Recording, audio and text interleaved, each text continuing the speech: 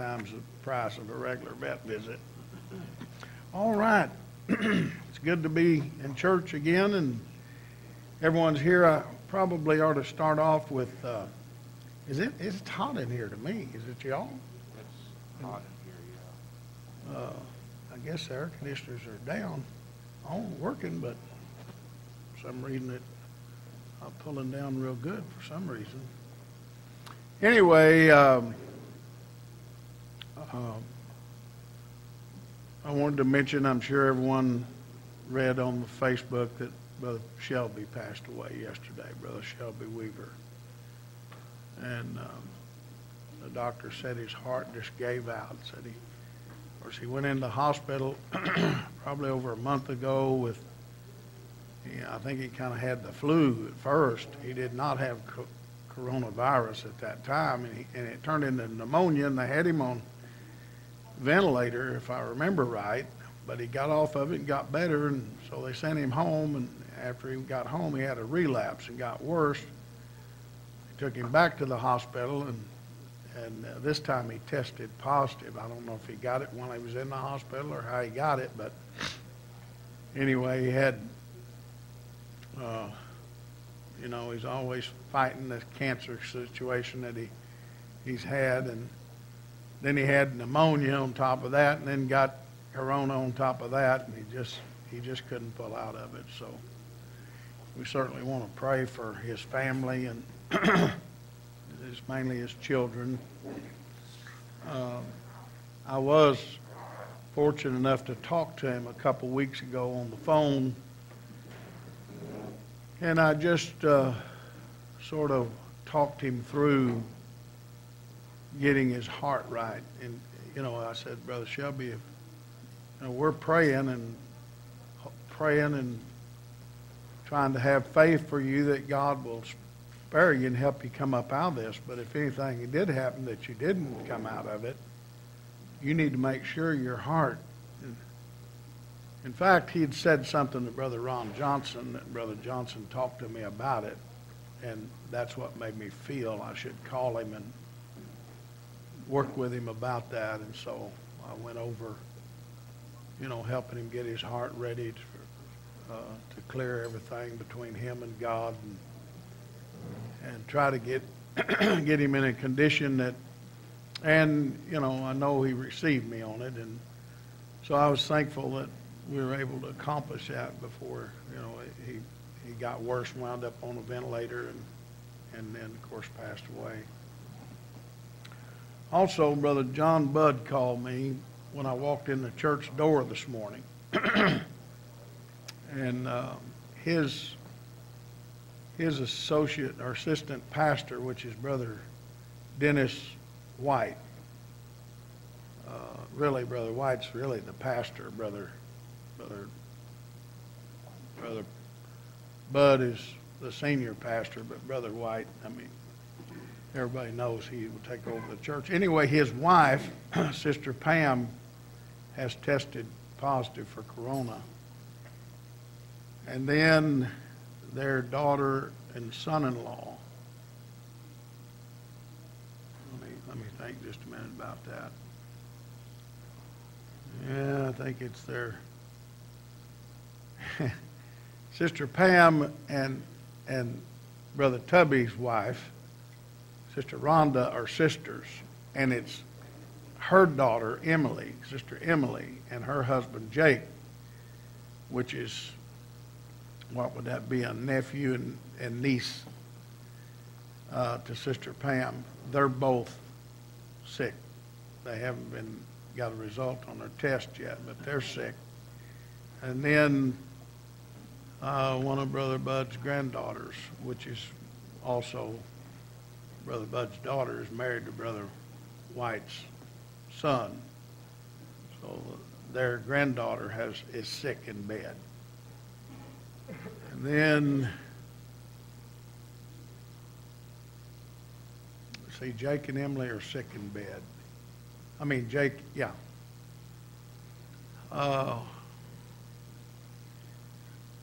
He told me somebody else, but then also Brother Bud is sick with a fever and real severe headache.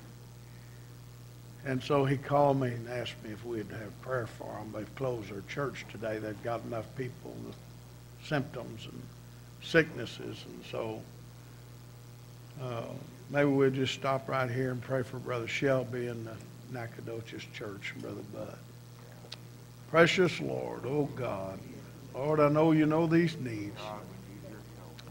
Brother Shelby's family, Lord, comfort them and help them. Help during this time, oh God, we pray. Brother Johnson, help him, Lord. I know they were great friends, and his wife, Beth, needs your prayer. Then Brother Bud, oh God, touch that church in Nacogdoches. Sister Pam and Brother Jake and Emily, and their little granddaughter, those that are sick there. Lord, help them, oh God. You are our great physician and our help in the time of need, the Bible says. Our trust and our shelter, God, we know is you. Oh God, we give you praise today, Lord. In Christ's name, amen, amen. All right. I thought I might say something to you today on the the First Peter, the 5th chapter. I think that's where I'm wanting to go. I think.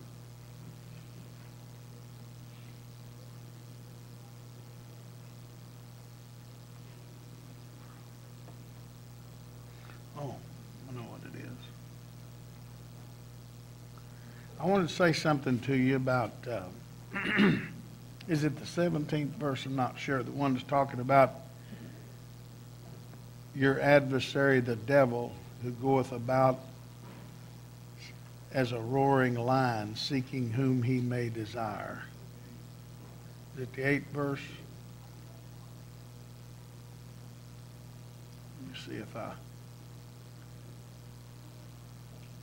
Yes. As a matter of fact, let me highlight that right quick.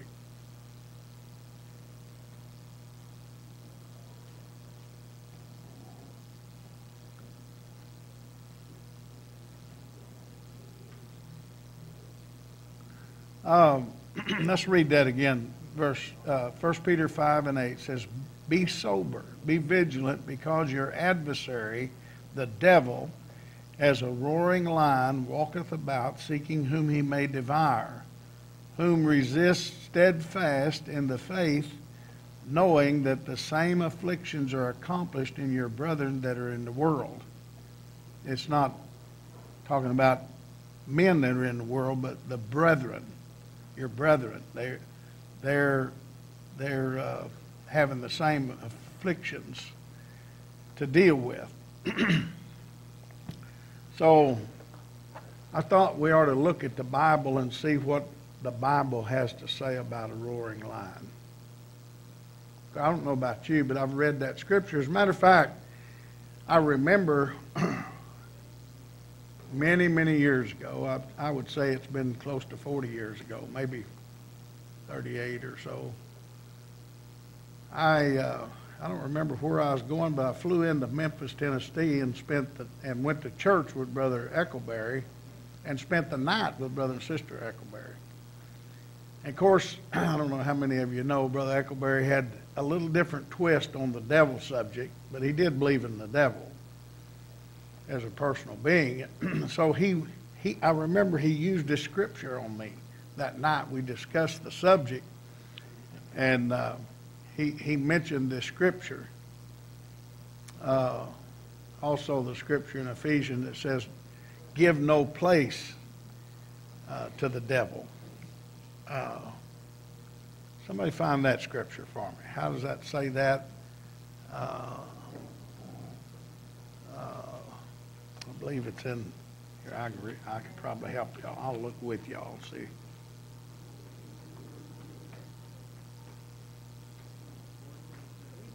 What was it? 4:27. It says, verse 26 says, "Be ye angry and sin not, let not the sun go down upon your wrath, neither give place to the devil. Let him that stole steal no more, but rather let him labor, working with his hands, the things which is good, that he may have to give to him that needeth."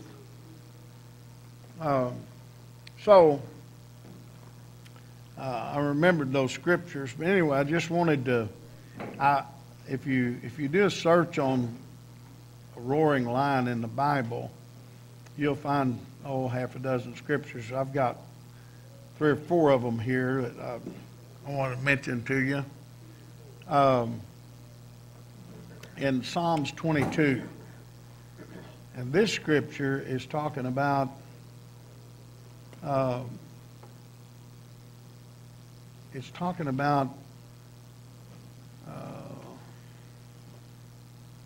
when Jesus was on the cross. It's a prophetical scripture when he was on the cross.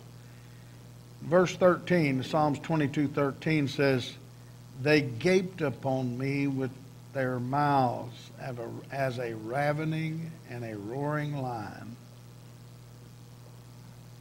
So he's talking about people there, calling them, that they were as a ravening and roaring lion. Then in Proverbs,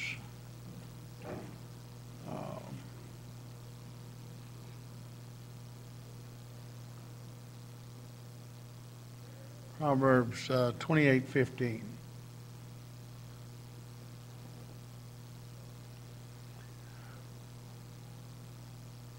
Let's see where I want to start.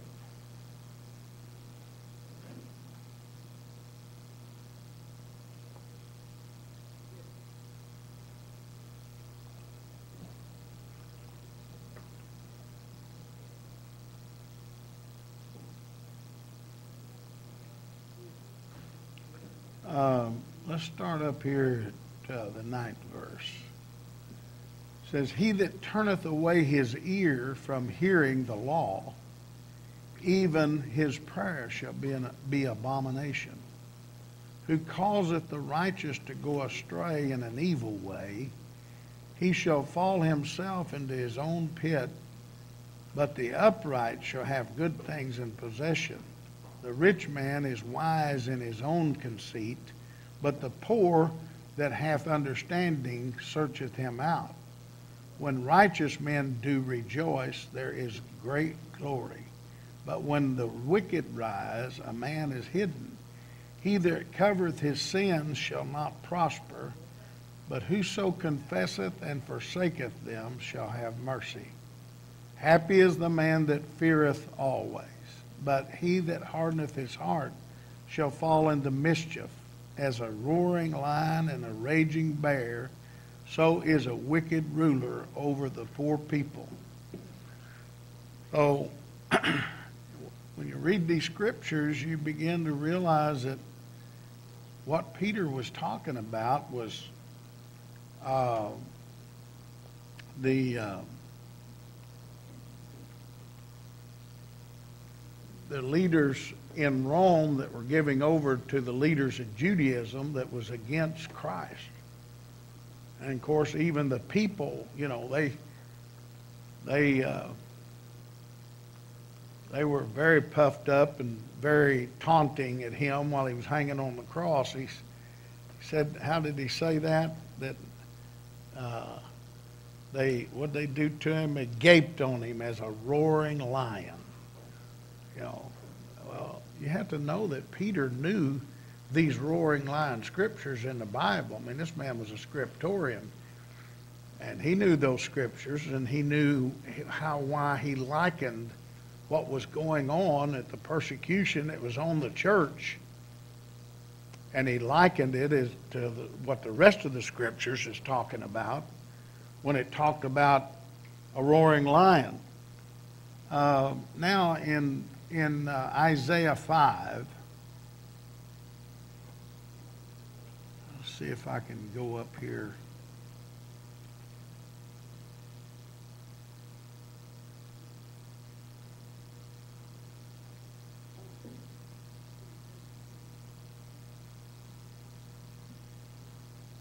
Jesus is talking, here the Lord's talking, he's having Isaiah prophesy to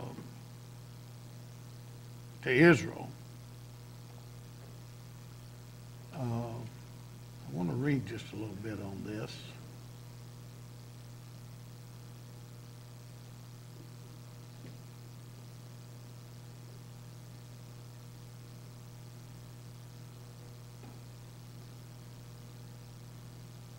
Let's start in the 20th verse. It says, "Woe unto them that call evil good and good evil, that put darkness for light and light for darkness, that put bitter for sweet and sweet for bitter. Woe unto them that are wise in their own eyes and prudent in their own sight.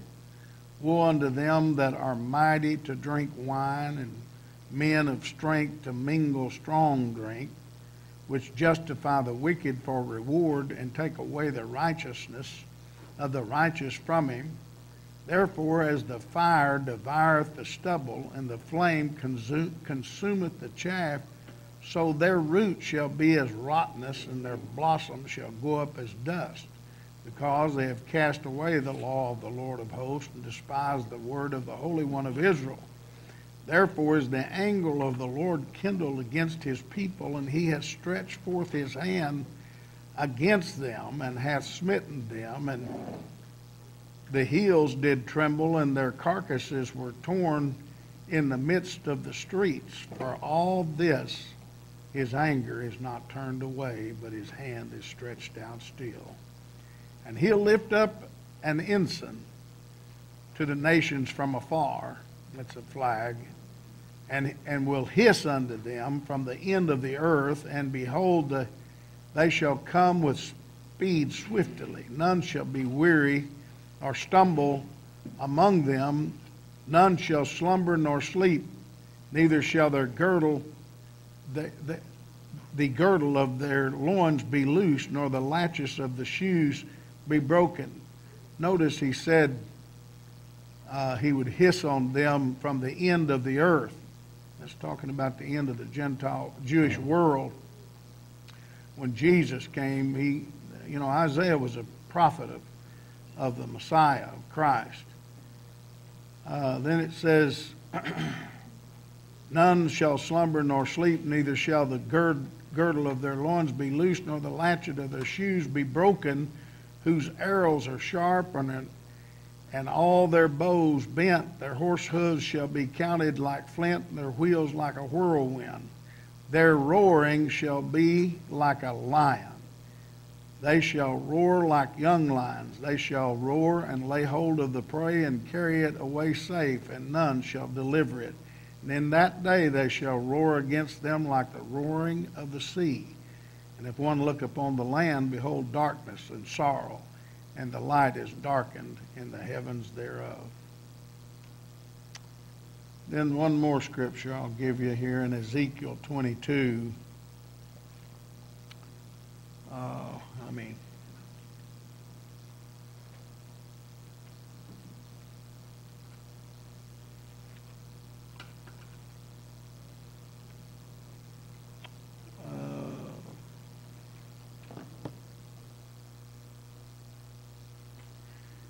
Let's start in the 19th verse. I want you to know that this is talking about Israel, Jerusalem. "Therefore, thus saith the Lord, because you are all become dross.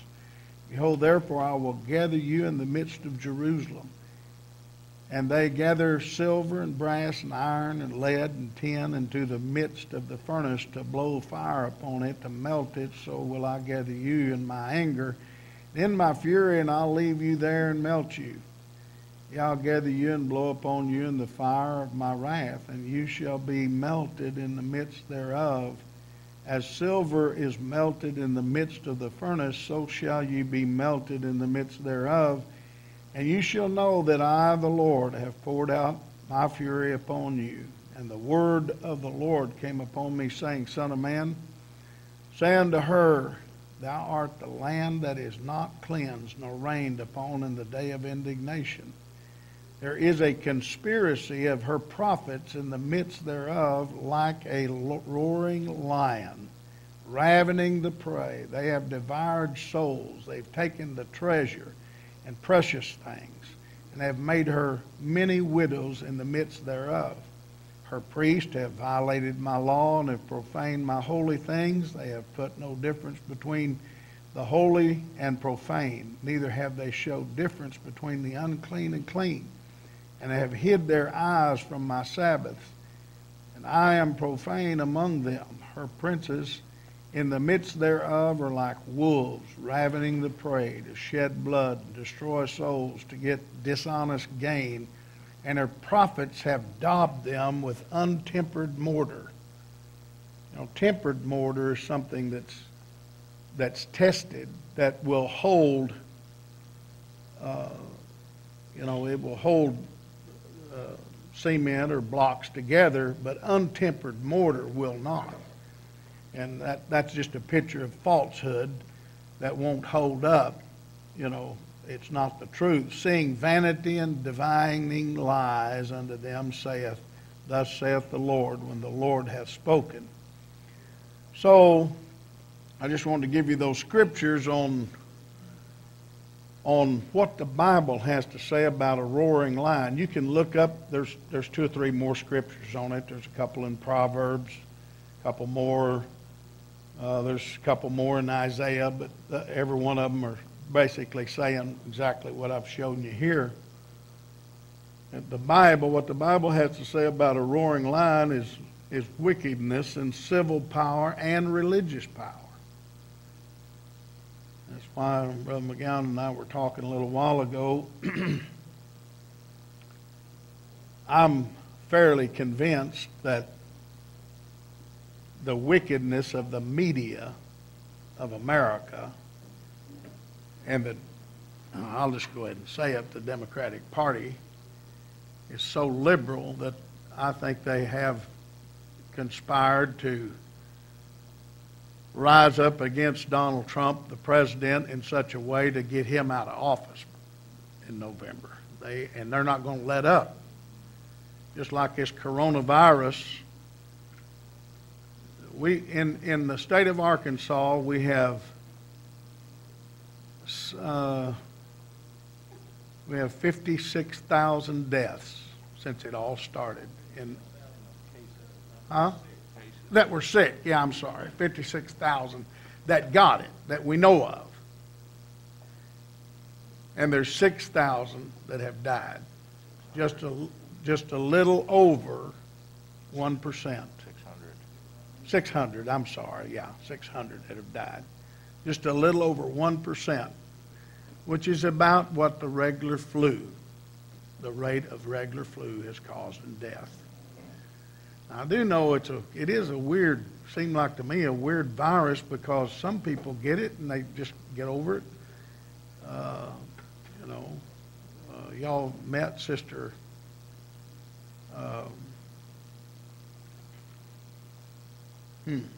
what's Jill's name? Joy. What's Jill's sister's name? Jenny. Sister Jenny. That was Sister Pat Arthur's daughters, Jenny and Jill, which they were in the Republic Church, but they didn't make the move here. And Jenny kind of was in and out. She is a nurse practitioner, and her whole family got it, and they got it from their church. Several people in their church got it, but they didn't do anything. They didn't do anything that you don't do the regular flu. They didn't. I don't even know if they took anything. They were a little bit sick, but it wasn't a big deal. They all got over it just fine. But some people get this, and I mean, it takes their life. There's some people gets it, and it affects some people differently for whatever reason. I don't guess they've come up with an understanding as to why. However, there's people that gets the regular flu and gets sick and winds up in the hospital and die with it. You don't hear about that because the media doesn't blow that up like they're blowing this up.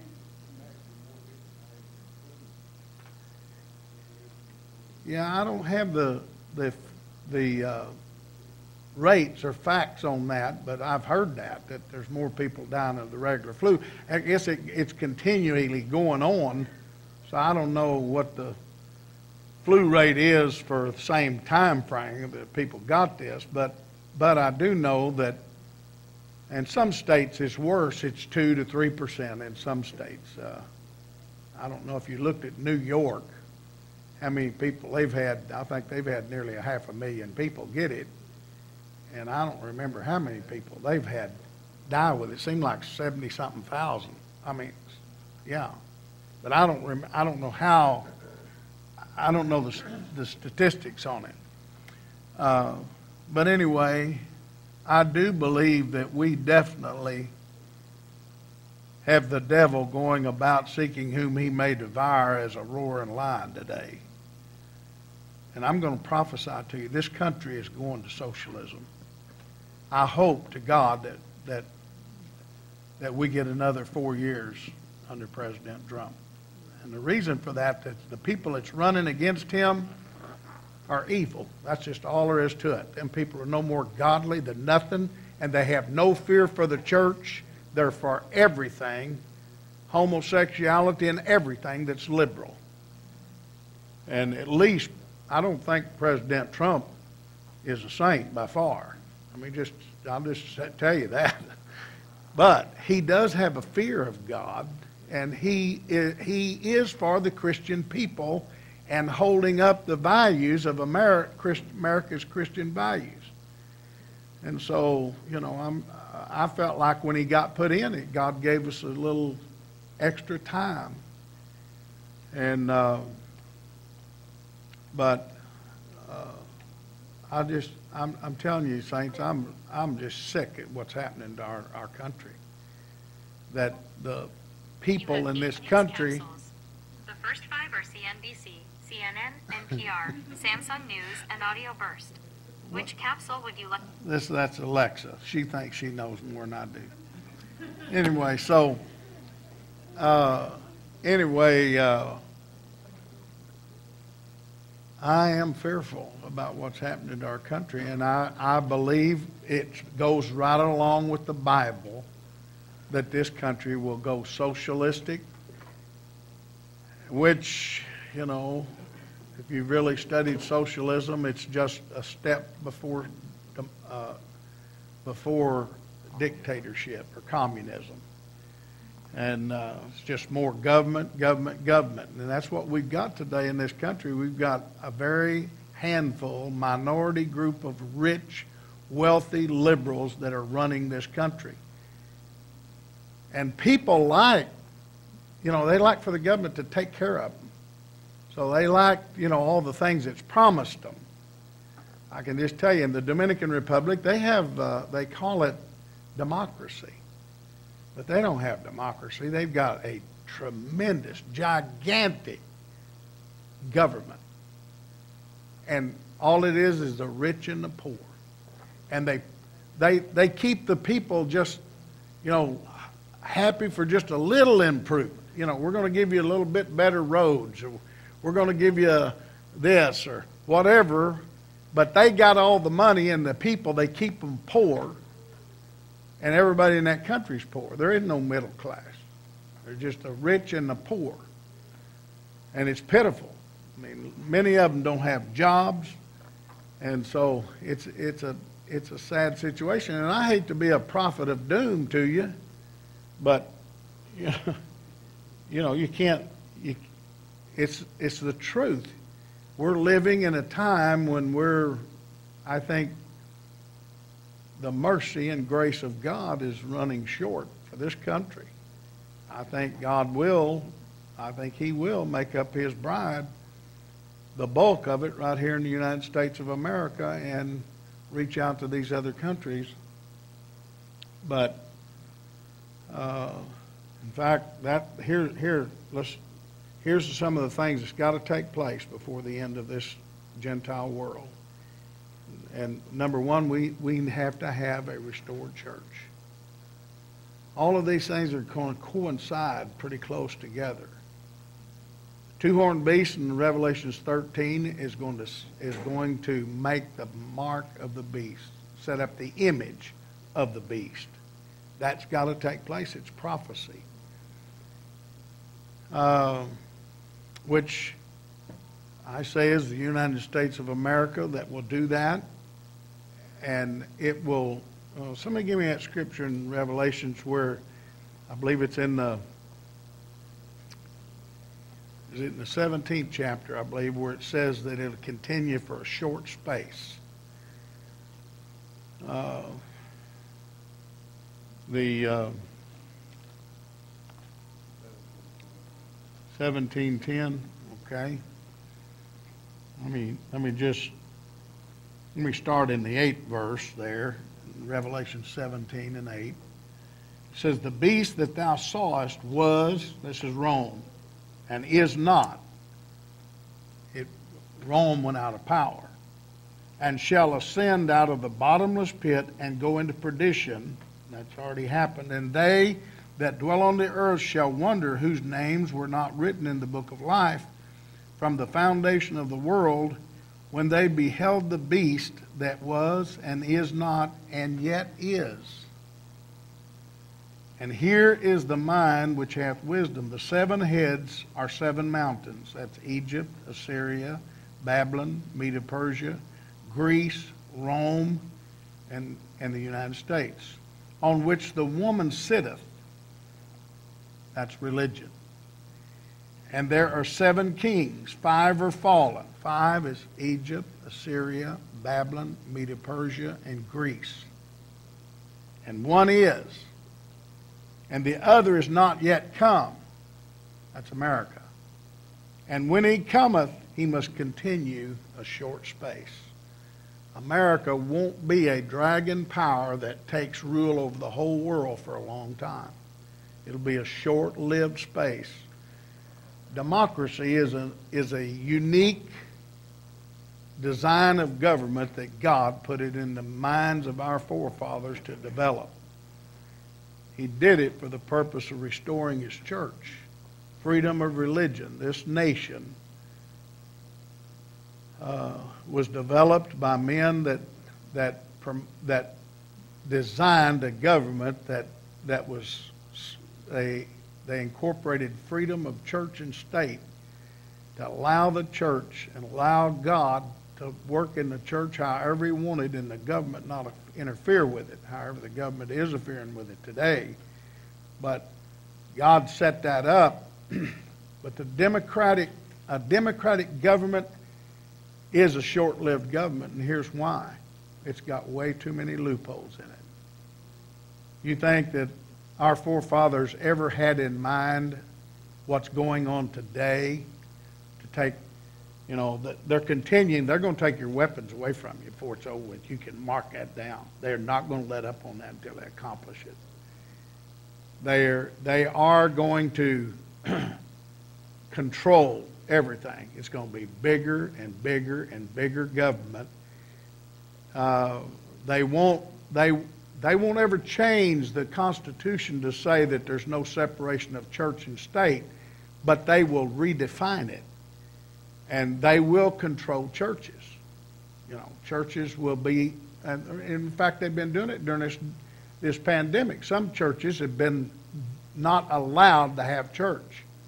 Our governor is obeying the Constitution. He's saying, what I'm telling y'all about going to church and space, social distancing and mask and all that, he's saying that's guidelines. I don't have the power to tell a church what they can and cannot do. There's a separation of church and state. He's made that clear publicly on television more than once. And so he is a God-fearing man. He's holding to the Constitution.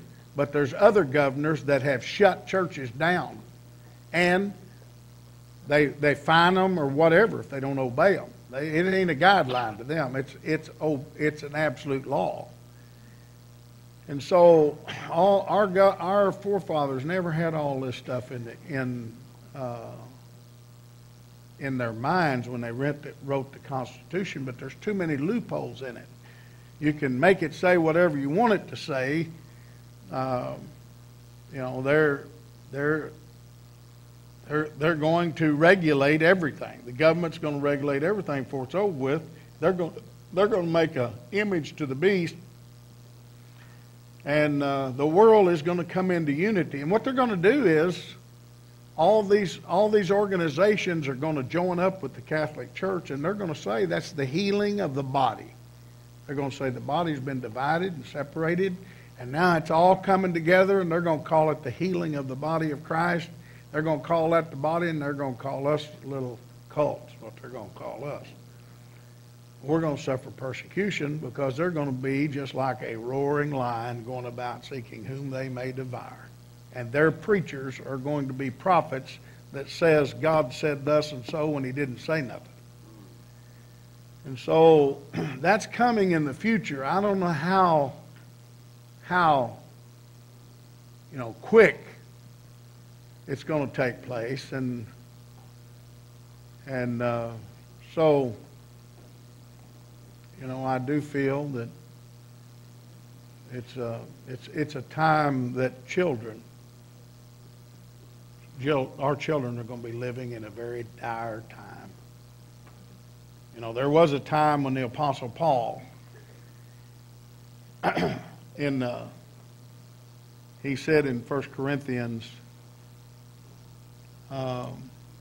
give me that scripture where he said, those of you that are married, I believe it's in the 7th chapter, I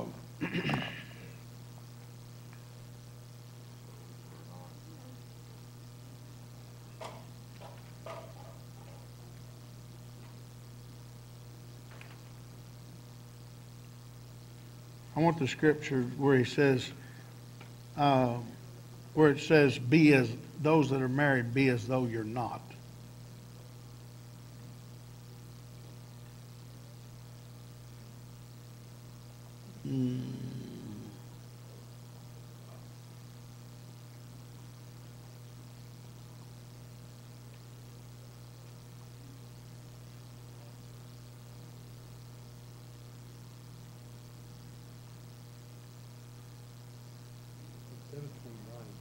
In 7:29 it says, but this I say, brethren, time is short, it remains for them both they that have wives be as though they have none. Yeah, there you go. That's the one I wanted. In verse 29, 1 Corinthians 7, Paul says, but this I say, brethren, the time is short. It remaineth that both they that have wives be as though they had none. What he's meaning by that is that there's, when time came so short and persecution was so great and God was getting ready to judge that the Jewish world and cut it off. Matthew 24:19, it tells them, woe. Matthew 24:19 said, woe unto them that are with child and to them that give suck in those days. So he's saying there's a woe to people that have little babies, little children. And the reason he was saying that was he went on to say you're going to flee to the mountains.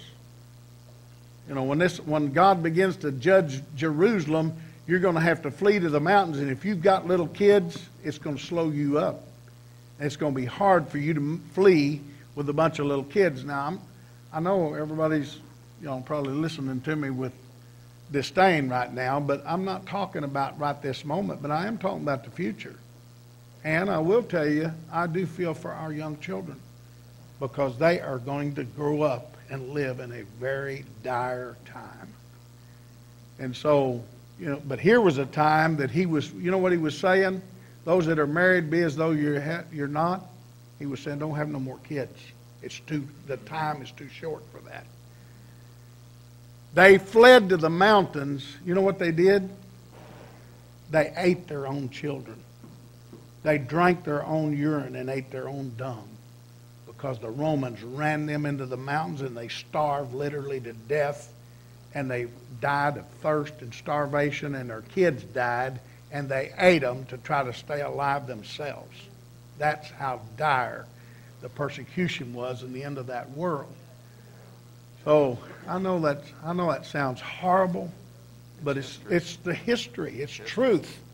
There's nothing, you know, and I know, you know, I mean, we've been so spoiled in America, you just feel like nothing could happen to us.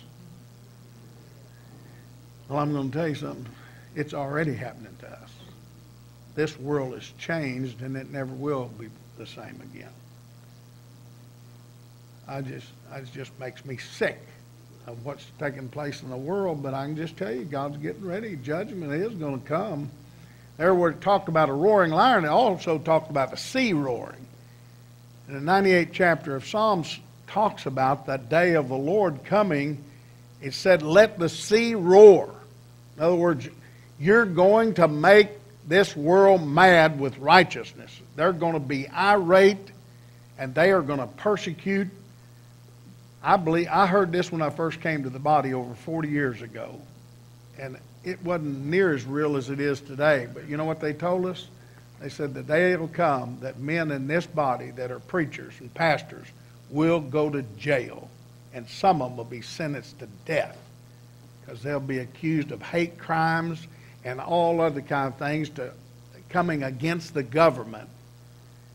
I didn't think too much about that back then. I mean, it sounded okay because everybody was all right. You know, you can swallow stuff when you just hear it and it's no evidence of it happening. But then when it starts happening, it ain't as easy to swallow and digest. Anyway, so and I promise you, I'm not going to dwell on this for very many services, especially in a row, because I want y'all to still rejoice and enjoy the good salvation of the Lord, because it's still here. But there are telltale marks and signs that are taking place. And so I just thought I'd make mention here this morning. I really, you know, somebody kind of stirred my mind up on by the way, since Brother Durham brought up the 24th chapter of the book of Matthew, I probably need to teach on that before long, because I teach the entire 24th chapter of Matthew was fulfilled in the end of the Jewish world, where many men teach that parts of it was fulfilled back there, parts of it points down here. I do believe there will be a similar things happen, because we're going to go through a similar end of the world. But I think everything you read in the 24th chapter took place back there and was fulfilled back there, and I can explain it the way I see it anyway. Anyhow, everybody say hallelujah. Praise God. He's a good God, and there's still great salvation, and America's still a great country, even though it's not as great as it used to be. So I love our children, and I hope ours can live, you know, I hope our time frame lets them live out to a point that they don't have to suffer any of these things that we're reading or that's being prophesied. But I know we're getting close in time. We've got to consider it. We need to know that it is coming. All right, God bless your hearts. I'll see you upstairs.